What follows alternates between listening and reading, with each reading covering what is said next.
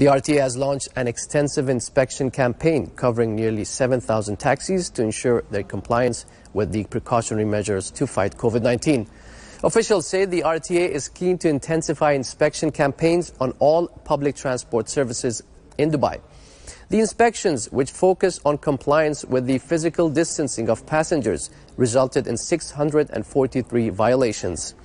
RTA inspectors covered the entire facilities of taxi operators. They say they're keen to mobilize all efforts to combat the outbreak of COVID-19.